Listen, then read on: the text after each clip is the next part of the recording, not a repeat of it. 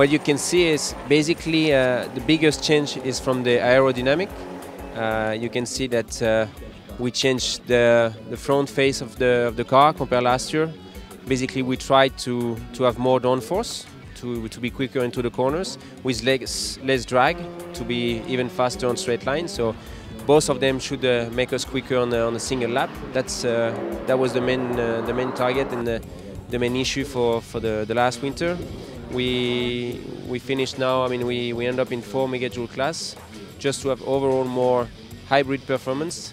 So the recuperation of the system changed a little bit because we have to recuperate a bit more than last year, and also the boost and the flywheel is obviously a little bit different. It is the same philosophy, but it's stronger and it has to be quicker.